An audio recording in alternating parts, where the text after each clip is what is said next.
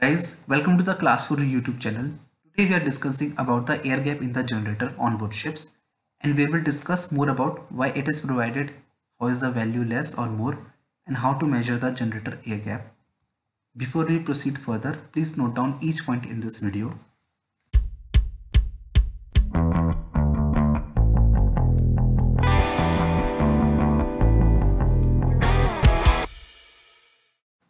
Let us start with a brief introduction for the air gap. An air gap is a non-magnetic part of the magnetic circuit. It is usually connected magnetically in series with the rest of the circuit so that a substantial part of the magnetic flux flows through the gap. You can see in the picture on the left side, there is an air gap for the magnetic flux flowing. Also, an air gap is a practically unavoidable part of the magnetic circuit in which there is a relative movement between the different parts. On the right side, you can see the rotor and the stator, and the rotor is having a relative motion between the different parts. So it is an unavoidable part of the magnetic circuit. Now, how much is the air gap value? Depending on the maker, the air gap is usually 1.5 to 2 to 3 mm. You can see in the picture, the air gap is usually, as per the maker, normally lies between 1.5 mm to 2 or 3 mm. Now, why the air gap is provided and what are the consequences if air gap is too less? We have just discussed that air gap is essential and it is an unavoidable part of the machinery. If there is no air gap, then how will a rotator rotate and without any optimum clearance?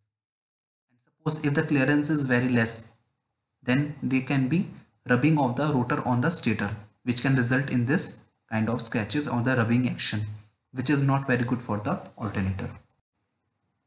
Next, we will discuss how to measure the air gap. Most of us would be thinking that metallic feeler gauge will be used, but it can result in the cutting of the winding or the damage. So we are not preferring the metallic feeler gauge for the air gap measurement. Hence, we are left with the option of using plastic feeler gauge. So before answering in the orals, we should say we have to measure the air gap with the plastic feeler gauge only.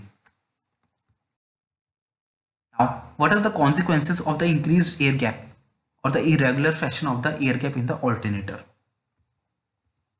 If there is an increase in the air gap, then it will lead to the low power factor because a large air gap will draw more magnetizing current and hence making the net current lag the voltage by a large angle. Next, if the eccentricity in the air gap, then it will cause the unbalanced magnetic pull on the shaft, leading to the shaft stiffness, noise and vibration. Lastly, if the air gap is more, then the leakage flux will be more and hence the mutual flux will be reduced, reducing the rotor EMF and thereby reducing the current and the torque. Hope this video is very much clear regarding the air gap of the alternator.